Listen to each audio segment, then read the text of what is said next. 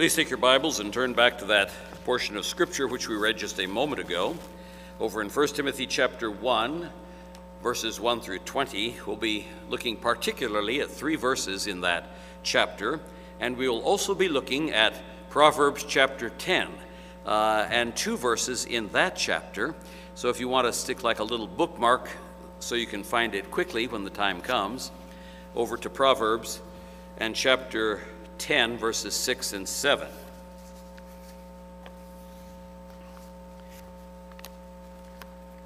All right, our scripture reading for today was from 1 Timothy chapter 1, and I want to tie that to Proverbs chapter 10. I'll read the 2 verses to you. Blessings are upon the head of the just, but violence covereth the mouth of the wicked. The memory of the just is blessed, but the name of the wicked shall rot. The memory of the just is blessed, but the name of the wicked shall rot. Today is Memorial Day Sunday, a day in which we remember our brave troops since the days that America became a nation, faithful men and women who have fought for our freedom. In particular, so that we might have the freedom to worship God without government interference. So let me publicly say thank you to those who have made the ultimate sacrifice and have laid down their lives on the altar of freedom. And thank you to the troops who today are standing in defense of that freedom. Throughout the history of the world, totalitarian governments view themselves as having the position and absolute authority of God. As a result, they want no competition from the true God of heaven for the hearts and minds of men. Unregenerate men hate the true God. Unregenerate men will do anything that they can do to keep the true God from being worshiped. Unregenerate men will oppress and kill those who hold to a higher allegiance than to their petty human governments. Even today, there is a horrible struggle going on in so-called Christian America, where Satan's silly, depraved little human munchkins, his petty pawns, try to stop all public expression of Christian ethics, Christian morals, and Christian principles in the public venue. They do not want you to have freedom of speech, or freedom of the press, or freedom of conscience, or freedom of religion. Eventually, they do not want you to even have these freedoms in private. In other words, they do not want you to be free at all. In your bulletin, you have 2 bulletin inserts today on the subject dealing with freedom, and some other materials as well. I hope you have time to read them. The one that's entitled "The Price of Freedom" lays out the first 3 essentials. Number 1, freedom is a gift from God. Freedom is a gift from God. That was even admitted by Thomas Jefferson, who said, and I quote, "God who gave us life gave us liberty at the same time," unquote. In other words, freedom is not the gift of government. Number 2, Jesus made it clear that freedom is a gift of love. Freedom is a gift of love. Jesus said, "Greater love hath no man than this, that a man lay down his life for his friends." You've heard the hundreds of stories from all over the world where a soldier, because he loved his comrades, fell on a grenade and killed him, but spared the life of his friends. Number 3, and this is so essential, freedom requires sacrifice and warfare. Freedom requires sacrifice and warfare. We're in a great spiritual war with the enemy of our souls who wants to steal our freedom in Christ. Friends, you have no options. You must fight the battle and win. The second insert that you have in your bulletin today is entitled Back to Basics. It lays out the next 4 foundational principles. Number 1, freedom cannot exist without biblical morality. Not just morality, without biblical morality, because the only stable, unflexible, unchangeable morality is biblical morality. Number 2, ignorance and freedom are mutually exclusive. Ignorance and freedom are mutually exclusive. Number 3, not merely our freedom, but our inalienable rights come from God and not from man. And number 4, which is foundational to our Constitution, the essence of national freedom is the strict limitation of government. Now, on the back of that second insert is a list of a few of the many freedoms that wicked people in our government have removed or tried to remove from Christians, and I hope you read it when you have the time. But for now, let's look for a moment at the tie-in between the verses we read today from 1 Timothy and from the book of Proverbs. This is Memorial Day Sunday, and so it is a day of remembrance. Proverbs chapter 10, verses 6 and 7 gives us an excellent summary of a memory that is honored and of a memory that is not honored. These are parallel verses, verses 6 and 7, and each one tells us something about the just, and each one tells us something about the wicked.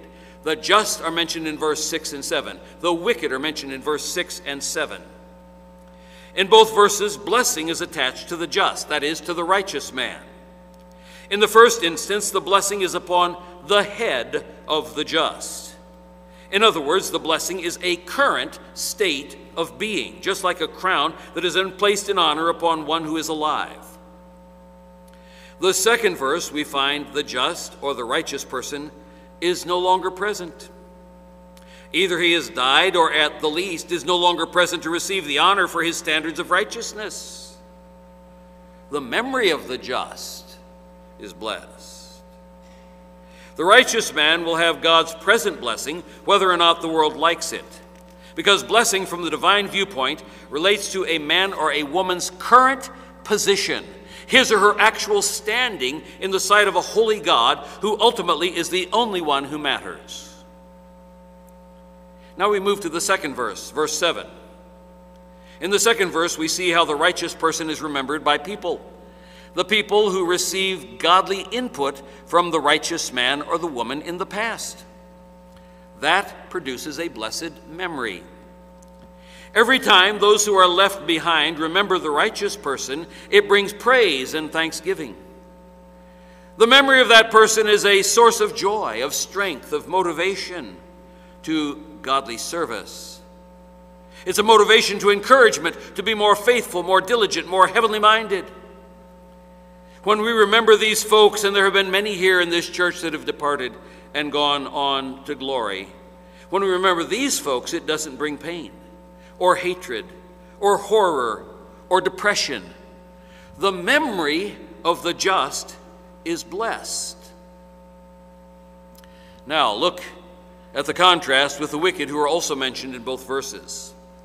The first verse talks about the mouth of the wicked. The second verse talks about the name of the wicked. Jesus explained that the mouth is the principal means by which the wicked heart is revealed. That's in the first verse. The mouth is the principal means by which the wicked heart is revealed. In Matthew chapter 15, Jesus said, "Not that which goeth into the mouth defileth a man, but that which cometh out of his mouth, this defileth a man." And Jesus said, "Are ye also yet without understanding? Do you not understand that whatsoever goeth in at the mouth goeth into the belly and is cast out into the draught? But those things which proceed out of the mouth come forth from the heart, and they defile the man. For out of the heart proceed evil thoughts, murders, adulteries, fornications, thefts, false witness, blasphemies. These are the things which defile a man, but to eat with unwashen hands defileth not a man." Not only Jesus, but we find other New Testament writers as well. James tells us that the control of the mouth is harder than the control of the body. In James chapter 1 and chapter 3, we read these verses. If any man among you seem to be religious and bridleth not his tongue, but deceiveth his own heart, this man's religion is vain. Even so the tongue is a little member, and boasteth great things. Behold, how great a matter a little fire kindleth. And the tongue is a fire, a world of iniquity.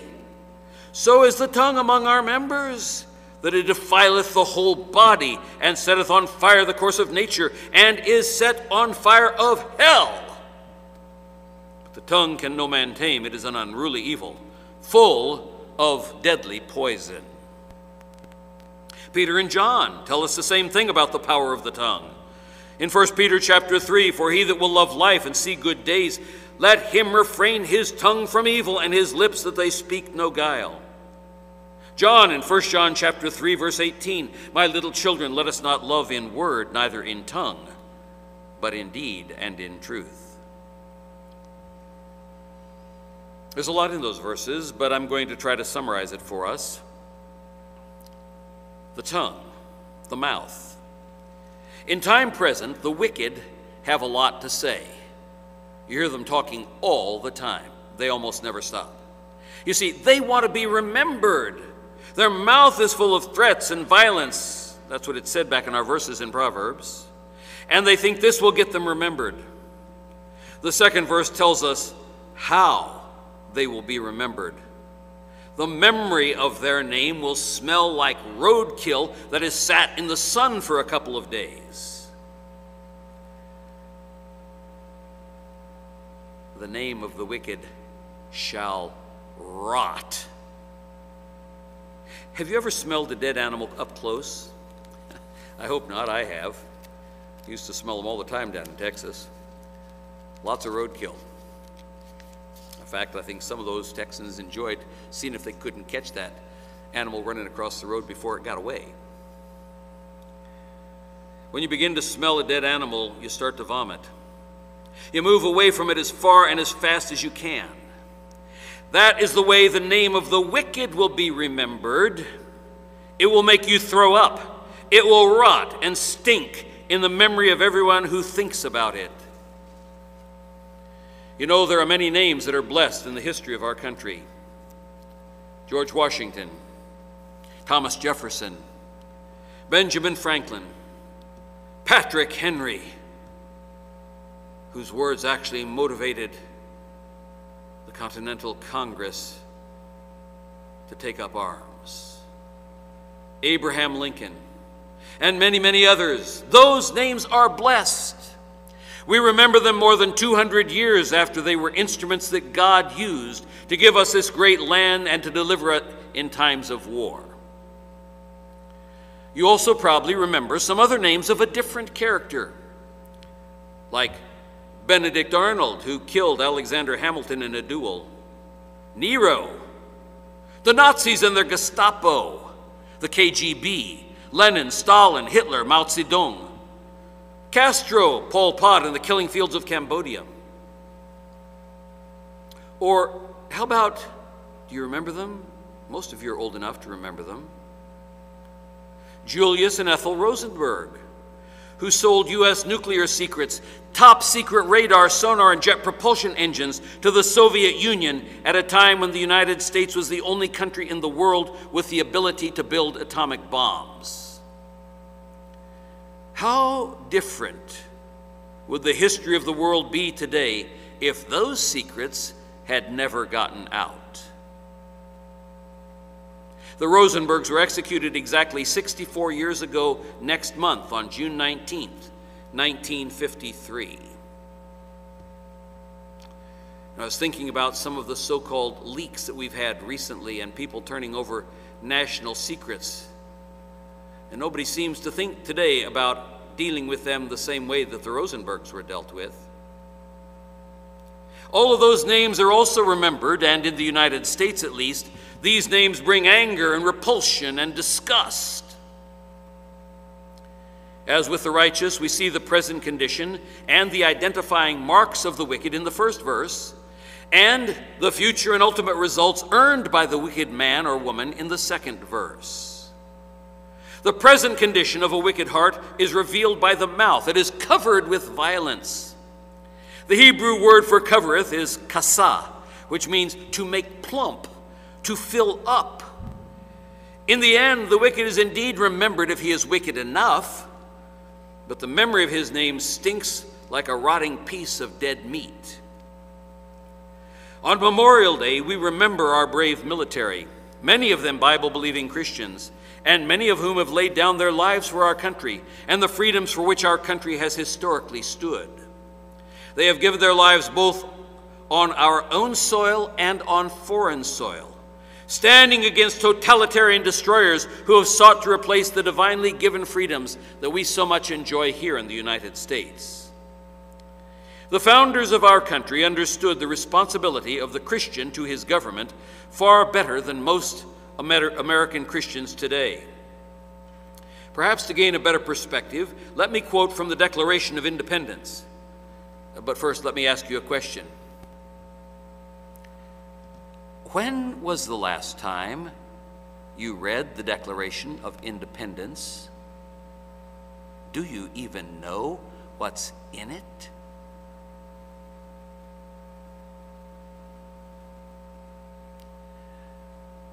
When you forget your heritage, you will lose your heritage. In Congress, July 4th, 1776, the unanimous declaration of the 13 United States of America.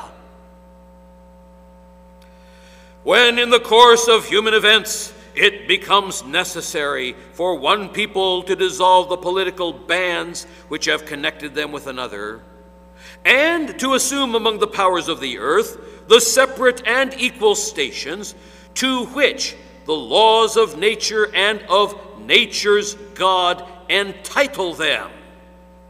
A decent respect to the opinions of mankind requires that they should declare the causes which impel them to the separation. We hold these truths to be self-evident. Oh, people, it brings me to tears when I read these magnificent words. Do you love your country? Do you understand why God has brought it about and given you the freedom you have today? We hold these truths to be self-evident, that all men are created equal, that they are endowed by their Creator with certain unalienable rights, that among these are life, liberty, and the pursuit of happiness. That to secure these rights, governments are instituted among men, deriving their just powers from the consent of the governed, that whenever any form of government becomes destructive of these ends, it is the right of the people to alter or to abolish it, and to institute new government, laying its foundation on such principles and organizing its power in such form as to them shall seem most likely to affect their safety and happiness. Prudence, indeed, will dictate that governments long established should not be changed for light and transient causes, and accordingly all experience has shown that mankind are more disposed to suffer, while evils are sufferable, than to right themselves by abolishing the forms to which they are accustomed. But when a long train of abuses and usurpations, pursuing inevitably or invariably the same object, evinces a design to reduce them under absolute despotism, it is their right, it is their duty to throw off such government and to provide new guards for their future security. Now, these words are followed by the specific causes and abuses placed on the colonies by the king, many of which are uncomfortably similar to the recent abuses of government that we saw under the Obama administration. The final paragraph contains these concluding words. We, therefore, the representatives of the United States of America, in General Congress assembled, appealing to the Supreme Judge of the world for the rectitude of our intentions, do, in the name and by authority of the good people of these colonies, solemnly publish and declare that these united colonies are, and of right ought to be, free and independent states, that they are absolved from all allegiance to the British Crown, and that all political connection between them and the state of Great Britain is and ought to be totally dissolved. And for the support of this declaration, with a firm reliance on the protection of divine providence, we mutually pledge to each other our lives, our fortunes, and our sacred honor, unquote. I hope those words move you as they move me. I love this land. What a blessed privilege to be the heirs of these men.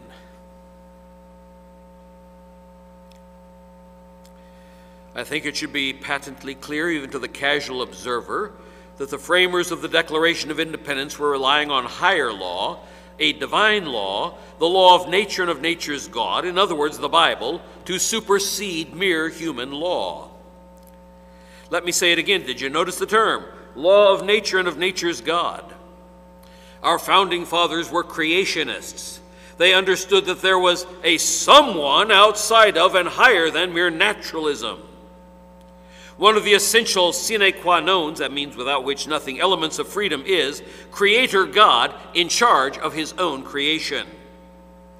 If you remove that, there is no rational basis for saying that the government, also known as Big Brother, is not the best solution for solving the problems of the world. In that alternative view, might makes right. Survival of the fittest. The educated and elite classes should obviously rule the world. Some races are more evolved than other races. There are no absolute rules, no permanent standards, no unchanging truth, no certainly sexual absolutes. You see, without an external superior standard, there is no reason to resist fiat governmental declarations that the new moral standards are just as good or perhaps even better than the old moral standards. When you leave out the Creator, the creature may define himself. Satan understands this, and as a result has made a concerted effort to annihilate the teachings of creationism in the public school system, the universities, and academia. Creation scientists are boycotted, scorned, and ostracized, and their papers are rejected by major scientific journals, even if they are producing cutting-edge scientific research. Some have even been denied Nobel Prizes based solely on the fact that they were creationists. I know you've heard me hammer on that, haven't you, lots of times over the last 9 years, because I believe it with all my heart that this issue is one of the key principles to why we are losing our young people today, why they are leaving the churches in droves, why are they abandoning their faith, why church children are involved in as much animalistic sexual immorality as their pagan counterparts. If we only are higher evolved animals, what is there to stop us from living with barnyard morals? I praise God. I'm going to put in a little advertisement here. I praise God that last year the Presbytery took a Faith Presbytery bus trip to the Answers in Genesis Creation Museum in Kentucky. And I praise God that this year we have scheduled another bus trip to the Ark Encounter, a life-size reproduction of Noah's Ark. And P.S., I hope you sign up for that trip. The pagans hate it because the Ark teaches two clear biblical pictures. Number one, judgment is coming. And number two, God has provided a way of salvation, a way of escape in Jesus Christ, the one who is the ark of our salvation. The memory of the just is certainly an appropriate theme for this week as we remember the freedom that God has given to us here in the United States. Tomorrow we celebrate Memorial Day. It is with grateful thanksgiving that we, as United States citizens, look back to all those who sacrificed and fought to give us a truly free nation where we can still worship God. I hope you remember what we've been reading in Exodus chapter 15. In the Song of Moses there is a statement. It says, "The Lord is a man of war. The Lord is his name." There is a long war against God going on, and God fights the war. And he will win.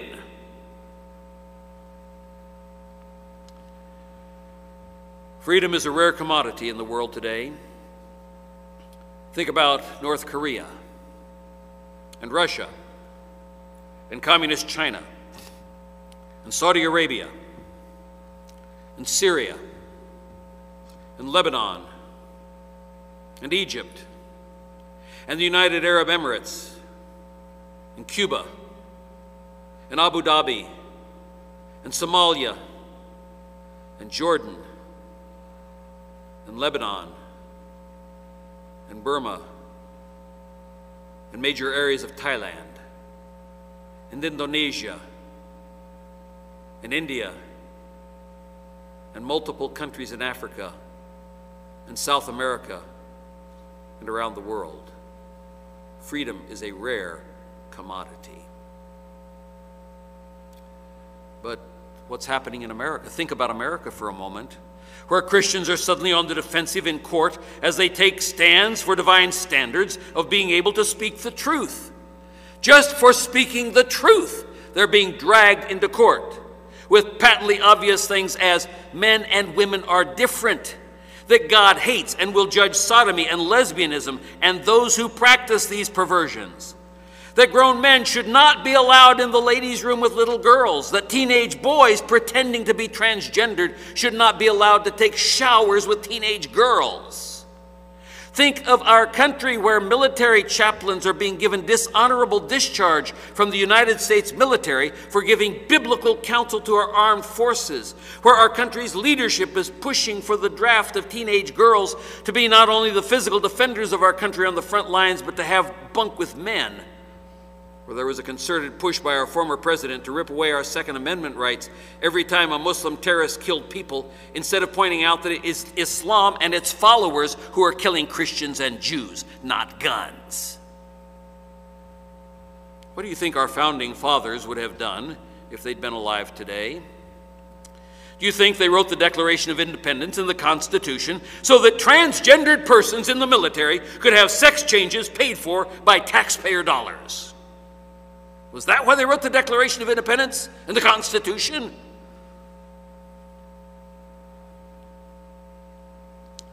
Freedom is truly a rare commodity, and it's getting rarer by the day in the United States. The Bible prophesies that there is coming a day in which true freedom will be totally extinguished from the world with the rise of the Antichrist and the mark of the beast, where every human on the planet is tracked and controlled. The technology is available today and is being perfected with this goal in mind: the total removal of freedom and the total irreversible control of every man, woman, and child, and all those human beings who think there's something else besides men and women, on planet Earth. The work of the devil is about to have its final victory, at least for the present. But there is a God in heaven who will judge the earth during the Great Tribulation before the second coming of Christ. Praise God that the rapture will happen before the Great Tribulation. 1 year ago, I returned from a country where I spent 5 weeks observing the people with only a thin veneer of temporal freedom. But everywhere I went, there were cameras monitoring my coming and my going. I heard quiet conversations from people who had been pulled into the police stations for questioning. I heard whispered conversations about indigenous Christian believers who have been imprisoned, tortured, killed, and some of them had their bodies carved up for organ transplants for others. 4 years ago at this time, I had just returned from the same country under the totalitarian domination of atheistic communism, where I helped my daughter and her husband adopt 2 tiny children. It was, in a sense, a rescue operation to save 2 castaway children from death, oppressive authoritarianism, miserable lives, pagan philosophy, evolutionary indoctrination, and a vacuum where they probably would never have heard the gospel of Christ. Since then, my daughter and her family adopted 2 more boys from another totalitarian country where the state plays God. Returning to the United States once again made me realize just how blessed we are to have political, economic, social, and religious freedoms that we so much enjoy here. But that's all temporal. What is true freedom? Our Lord Jesus Christ and the Apostle Paul speak of an even more valuable freedom that we have in the New Testament books of John and Romans. Physical freedom is an incredible blessing, but it's only temporary. That is, it only lasts until we die. The Bible deals with people who are truly free versus a people who are under the heavy hand of sin, the oppressive hand of legalism, the enslaved domination of trying to earn salvation or sanctification by the works of the law, and slavery to the world, the flesh, and the devil. It's interesting to note that Jesus principally addressed new believers when he spoke, who often fall prey to the tools of bondage that once enslaved them. The Pharisees are also on the scene like hungry wolves trying to devour the newborn lambs in John 8. As he spake these words, many believed on him. So we're dealing with those who have just trusted Christ. Then said Jesus to those Jews which believed on him, if you continue in my word, then are you my disciples indeed, and ye shall know the truth, and the truth shall make you, give me that word, free. Jesus is talking about a very special kind of freedom that comes from truth. They answered him, we be Abraham's seed, and were never in bondage to any man. How sayest thou, ye shall be made free? Jesus answered them, verily, verily, I say unto you, whosoever committeth sin is the servant of sin. And the servant abideth not in the house forever, but the Son abideth ever. If the Son therefore shall make you free, ye shall be free indeed. The first freedom that Jesus promises is the freedom from sin. Remember that back in verse 34? Jesus answered them, verily, verily, I say unto you, whosoever committeth sin is the servant of sin. If therefore the Son shall make you free, ye shall be free indeed. Freedom from the slavery of sin comes when you really know the truth. Remember what we just read back in verse 32? You shall know the truth, and the truth shall make you free. Freedom from sin is exactly the point that Paul makes in Romans 6, just a few chapters before he speaks of our freedoms and responsibilities to government in chapter 13. Romans chapter 6, beginning in verse 16, know ye not that to whom ye yield yourselves servants to obey, his servants ye are to whom you obey, whether of sin unto death, or of obedience unto righteousness. But God be thanked that ye were the servants of sin, but ye have obeyed from the heart that form of doctrine which was delivered you, being then made free from sin, ye became the servants of righteousness.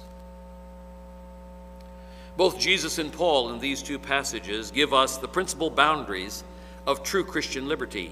Freedom from sin that releases our chains so that we can serve Christ. Now let's make some application of these principles. The memory of the just. Remember, that's our theme.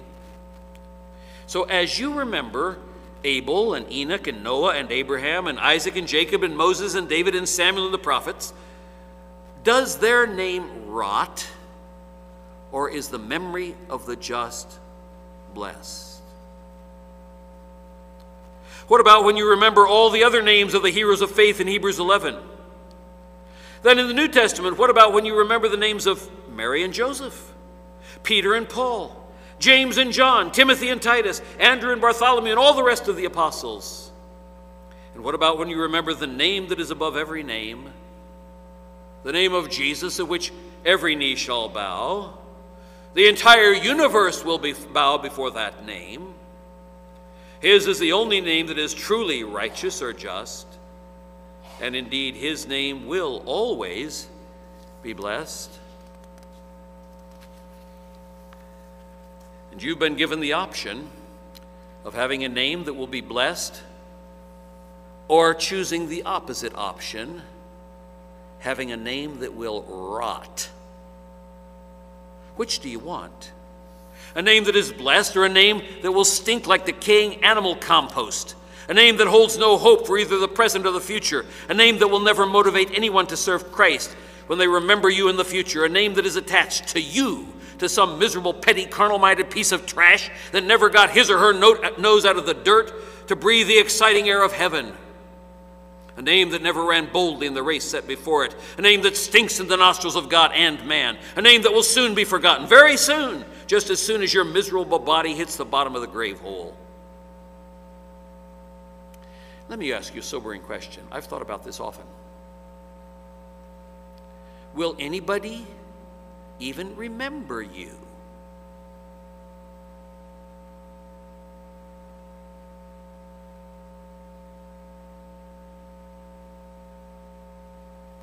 Will anybody even remember you?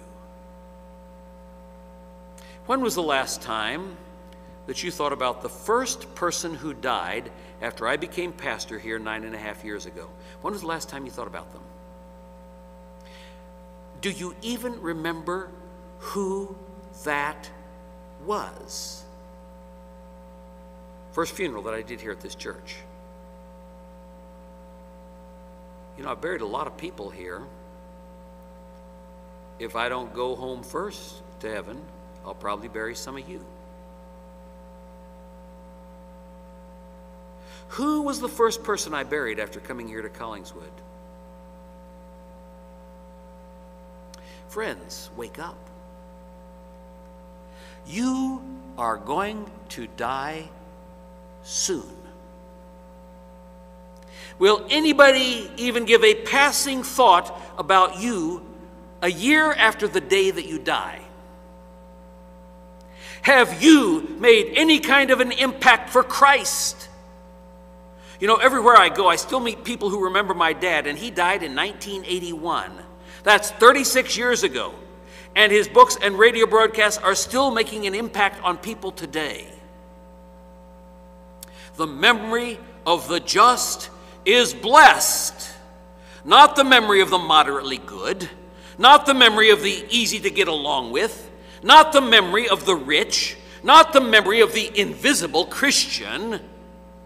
The one who is remembered with blessing is the one who really made a mark for Christ.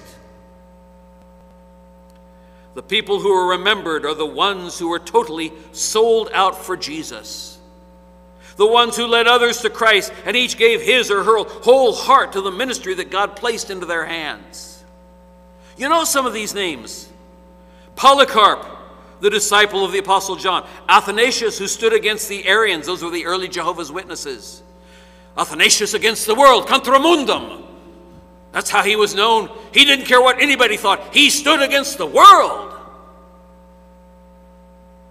Martin Luther, John Calvin, Ulrich Zwingli, Hugh Latimer, Nicholas Ridley, one of my ancestors, Johann Sebastian Bach, George Friedrich Handel, William Wilberforce, Jonathan Edwards, Dwight L. Moody, Charles Haddon Spurgeon, Jim and Betty Elliott, Iris Sankey, Fanny Crosby, John and Charles Wesley, Billy Sunday, John and Betty Stam, David Livingston, and thousands of others. How true it is. Blessings are upon the head of the just, but violence covereth the mouth of the wicked. The memory of the just is blessed, but the name of the wicked shall rot. So how do we get that blessing? How do we leave a memory that will be blessed? It's not a matter of talent or money or position or worldly power and goods. Paul gives us some of the basic keys, which brings us back to that passage we read out of 1 Timothy chapter 1. It can be summarized in just a few words: love, faith, good conscience, obedience, good warfare. Now the end of the commandment is charity out of a pure heart, and of a good conscience, and of faith unfeigned. This charge I commit unto thee, son Timothy, according to the prophecies which went before on thee, that thou by them mightest war a good warfare, holding faith and a good conscience. Same thing he said back in verse 5. He picks it back up in verse 19. Holding faith and a good conscience, which some having put away concerning faith have made shipwreck. If you have no agape love, you won't make the cut. If you have no genuine faith, you won't pass the grade. If you have a defiled conscience, you'll never be remembered. If you stubbornly refuse to obey, you'll be forgotten with just as soon as your casket hits the bottom of the grave hole. If you refuse to fight the good fight of faith with all your heart, you'll be dropped from the list of winners and dumped like garbage into the backwater category of also-rans. Let me close this Memorial Day Sunday with a brief illustration. The memory of the just. Tell me, into which category do the following incidents fall? Both of these events occurred within the past week. On May 23rd, a pop concert in a gigantic stadium was just ending in Manchester, England. A lot of moms and their preteen and pre-teenage daughters were in attendance.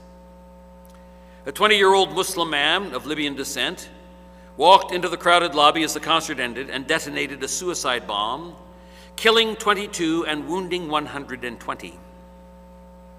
Terrified parents hunted frantically for their children. A homeless man rushed in from outside to help and held a wounded woman in his arms until she died. As of the writing of this message, 9 other terrorists in this cell group have been arrested, people who assisted the planning of the attack in procuring the parts for the bombs and the explosives, people who knew about the attack and encouraged it. This pervert's twisted mind thought he was killing little girls and moms to get glory. He was going to get a place in heaven and 70 virgins on 70 beds and 70 palaces. Pervert. And it was less than 24 hours since President Trump had confronted 40 Muslim world leaders and told them that they are personally responsible for stopping terrorism from flowing out of their countries, that they are personally responsible for monitoring, arresting, and crushing terrorism in their own nations. Less than 24 hours later, this happened. Tell me, was this suicide bombing an act of amazing courage, killing little girls and women? Was the bomber one of the just, one of the righteous, whose name will be blessed? Or is he one of the demonic wicked, whose name will rot forever with a putrefying stench? Was he a hero, or was he, as President Trump put it, a real loser? Was he a macho cool guy, or was he a miserable little piece of twisted trash? How about another? 2 days ago, on May 26th, right after President Trump finished his first foreign tour of international interaction with world leaders, including being in Israel for talks with Prime Minister Benjamin Netanyahu, a busload of Coptic Christians in Egypt, 2 days ago, was ambushed by Muslim terrorists who surrounded the bus and riddled it with bullets, killing at least 28 people while chanting, Allah Akbar, God is great, and taking video selfies of themselves as they committed murder. Apparently all but 3 children were massacred. You know, it was a celebration. It was the killers' way of celebrating the beginning of the Muslim feast of Ramadan, because they left behind multiple pamphlets about this so-called Muslim holy month. Tell me, was the true God of heaven pleased? Will the true God of heaven remember them with blessing? Or will their filthy names rot in hell for the rest of eternity? This is not rocket science. On this Memorial Day Sunday, we also honor not only our military, but men and women like those who were killed our brothers and sisters in Christ all over the world who are laying down their lives for the Lord Jesus Christ. Remember what Paul told Timothy? This charge I commit unto thee, son Timothy, according to the prophecies which went before on thee, that thou by them mightest war a good warfare. Friends, we are in a war, but it's not a carnal war, it is a spiritual war. The murders and suicide attacks that we see are merely physical manifestations of the long war against God in the spirit realm. The devil and his followers are murderers in this world. Jesus said so in John 8. But the real source of evil and the battle plans are being laid out in the spirit realm. Listen to what Paul says about that in 2 Corinthians 10. For though we walk in the flesh, we do not war after the flesh. For the weapons of our warfare are not carnal, but mighty through God to the pulling down of strongholds, casting down imaginations, and every high thing that exalts itself against the knowledge of God, and bringing into captivity every thought to the obedience of Christ. Spiritual warfare. Ephesians 6:10 through 20 lists the spiritual armor that makes that clear. You are in a war, whether you like it or not. So let me ask you the question. What are you going to actually do?